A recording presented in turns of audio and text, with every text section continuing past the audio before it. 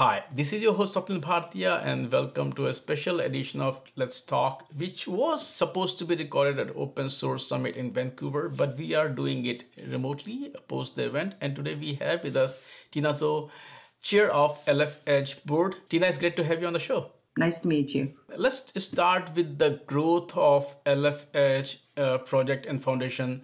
Talk a bit about how LF Edge has evolved over the years and what factors have contributed to its growth. LF Edge has significantly evolved since its inception, expanding its project portfolio and growing its community. It started with a few foundational projects and has grown to host a variety of innovative edge-focused projects. This growth can be attributed to the increasing importance of edge computing in the tech industry, the broad support from industry leaders recognizing the value of open source collaboration, the need for standardization and interoperability in edge computing. Talk about the role that you see LF Edge has played in organizations, companies embrace edge computing, the growth and adoption of these technologies and solutions in the market. LF Edge plays a pivotal role in shaping the edge computing landscape. It has promoted the development of open source edge computing solutions, foster the cross-industry collaboration, accelerating technology development, providing a unified platform for addressing critical industry issues. Of course, this is an open source project, folks can see in GitHub and the whole project pipeline there, but can you talk about what kind of things are you folks are working on? What are your future plans? What things are in the development for at least this year?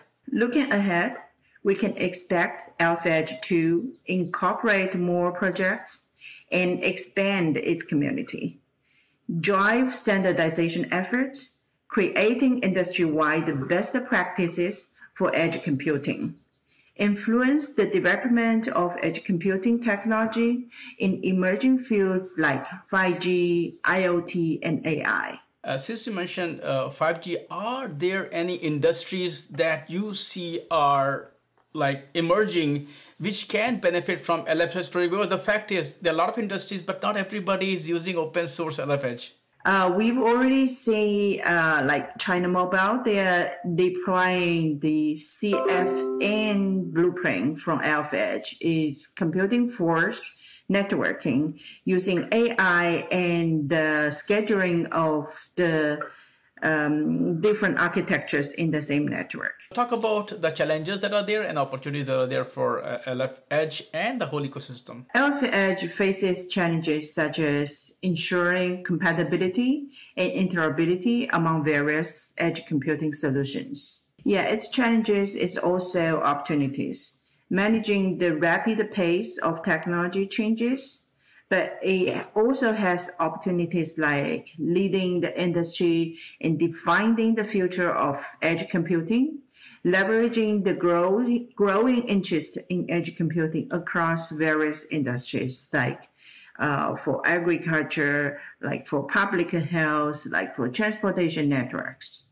and so on. Now I want to talk a bit about you. Can you share your own personal experience? How have you been involved with LF Edge and what have been your key takeaway from your experience? I have been involved in LF Edge for many years. The involvement in LF Edge provides a valuable opportunity to collaborate with leading industry professionals, contribute to defining the future of edge computing, stay at the forefront of technological innovation in the edge computing landscape. Tina, thank you so much for taking time out today and talk about LF Edge, and I would love to sit down and chat with you again. Thank you. Yeah. Thank you so much for your very valuable questions. I would love to see many developers to join LF Edge.